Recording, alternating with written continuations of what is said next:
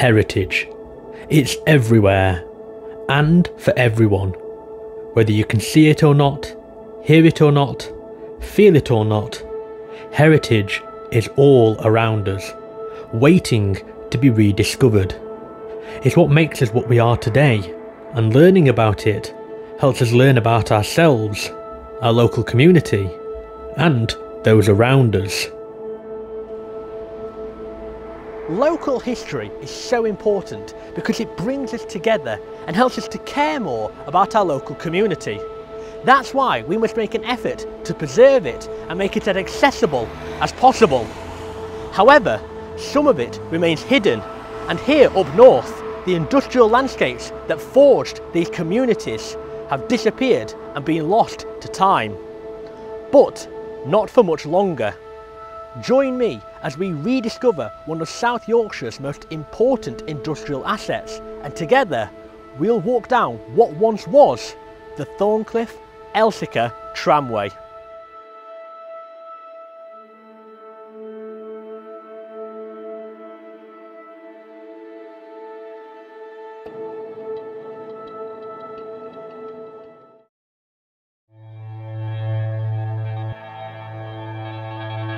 We start our journey together in the Thorncliffe Business Park.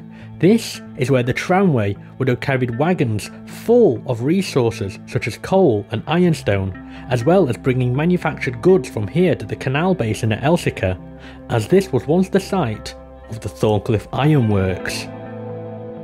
The track was laid by 1834, believed to be by the Fitzwilliam family, as it connected to a lot of the industrial sites on land they owned. The purpose of tramways was initially to link collieries and such with canal basins for the transport of coal.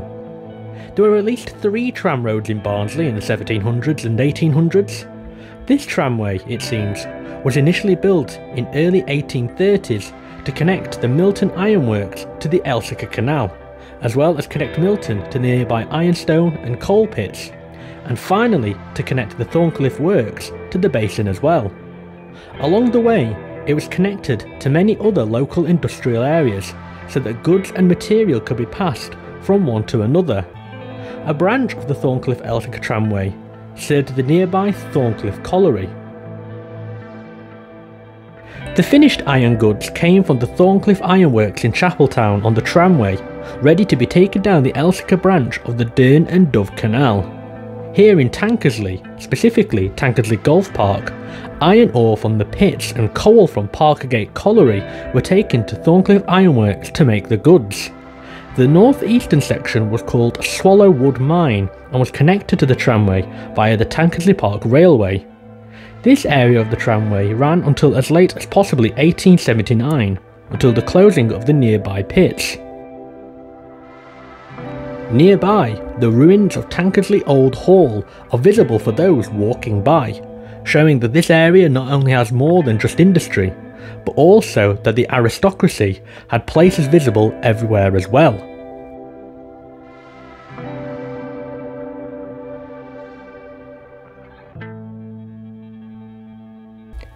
The tramway ran past the Old Hall, crossing over Black Lane. Portions of the tramway that were on flat parts were horse-drawn, and Lidget Colliery had its own engine called Success to take coal to the next ironworks.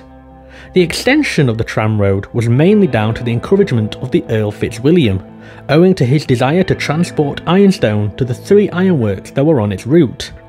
There's still evidence of the brick supports for the tramroad visible today.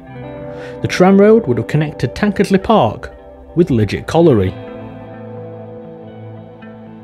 Lidget closed in 1912 as the amount of coal was not as sufficient as nearby seams. It was from here that ironstone and coal from these areas would have been brought to the Milton Ironworks just down the road. By 1866, this portion of the tramroad had become much more derelict and disused, as canal usage fell thanks to the increased usage of the railways. However, since the introduction of the South Yorkshire Railway in 1855, a lot of the tramroad was seeing reduced traffic anyway. This line was actually relaid with a standard gauge between 1880 and 1914 to connect with the South Yorkshire Railway's line at Elsecar. The wagons on this part of the tramway would have included finished goods from Thorncliffe works, but also ironstone and coal from the pits it had just passed through, as it was on its way to Milton Ironworks. On its way here, it passed Skyers Brickworks, which opened in the 1870s, was making pottery from 1911, and closed in 1919. A branch of the tram road went to the Milton Ironworks, but this is where the tram road turned east towards the Elsecar Canal Basin.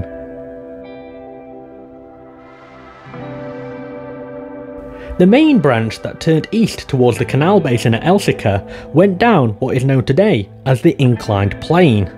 The Inclined Plane was a single carriage system, taking carts filled with manufactured goods from the ironworks and coal from the collieries to Elsecar Canal Basin, then taking empty wagons back up to Milton. It's believed that there were 500 wagons taken up and down here per day, with work starting at 6 AM and ending at 4 PM. These were engine-powered wagons, with the stationary engine at the top near Milton called Old Ned Bobbin's engine, named after the driver. This segment of the tram road was in use until 1885.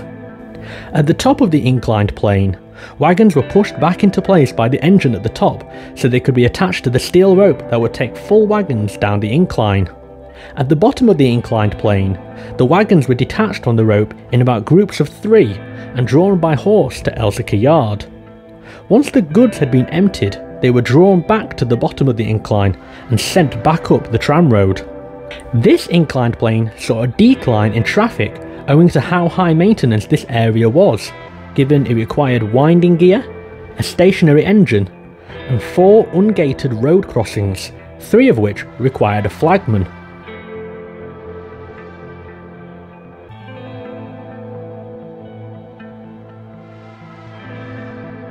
The tram road curved round for a final time to reach the basin. There was a branch that extended in the opposite direction towards Elsecar Ironworks, which is where Forge Lane stands today. Whilst the Fitzwilliams owned a lot of the collieries along the way, and the land the tram road was on, branches came off and joined on the tram road from private pits, with tolls being charged to use it.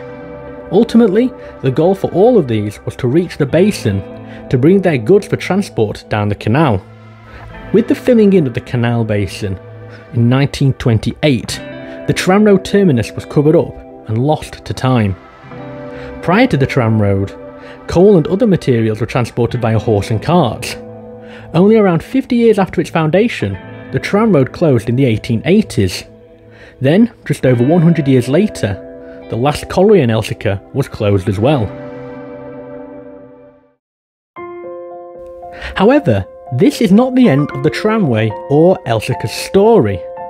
The tramway has parts of the route that can still be walked, and that is one of the most important parts of heritage, that it can still be used by the community today for a good cause.